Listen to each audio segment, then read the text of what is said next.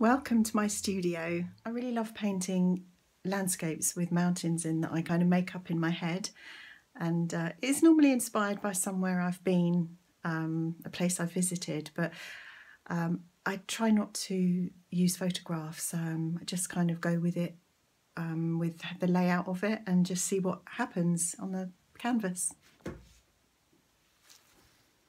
This one was one I did when I was thinking about a place that I visited in New Zealand many years ago.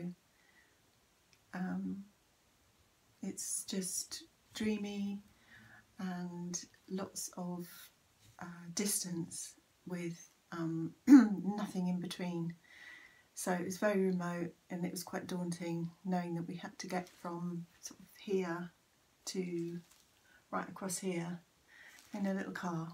So it was an experience, and I've kind of tried to capture that in this painting.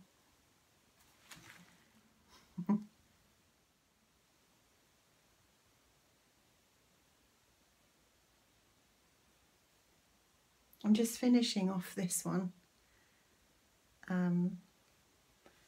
which I've kept back for a few weeks to let dry because it's done in oil, and I didn't want to do any more to it because I have a habit of not quite finishing them and then coming back to it a few weeks later and just adding some more bits and pieces to it that perhaps I didn't notice before.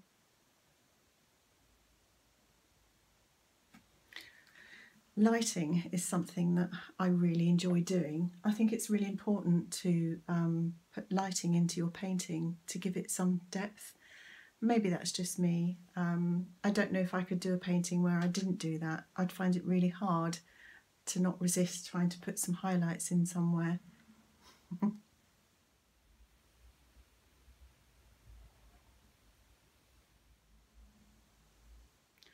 Hello.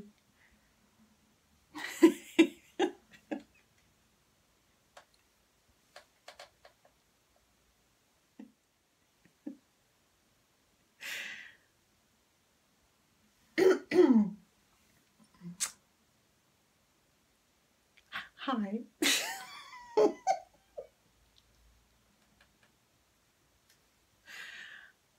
Okay.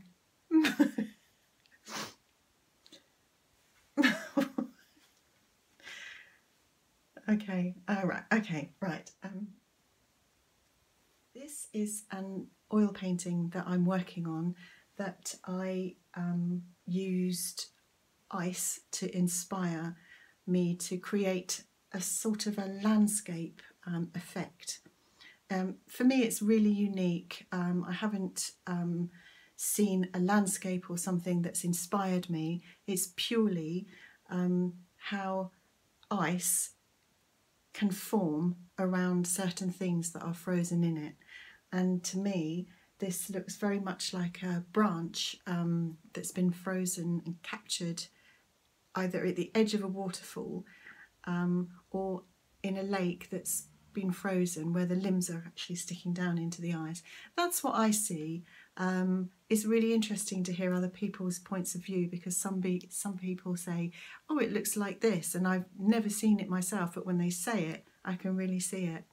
I really love creating these things where people have different opinions, and I'm interested to hear what you think this reminds you of.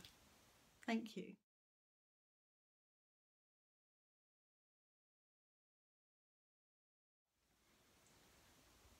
I have absolutely no idea what this one is. I know that this looks a bit like an eye, but it's actually a semi-precious gemstone called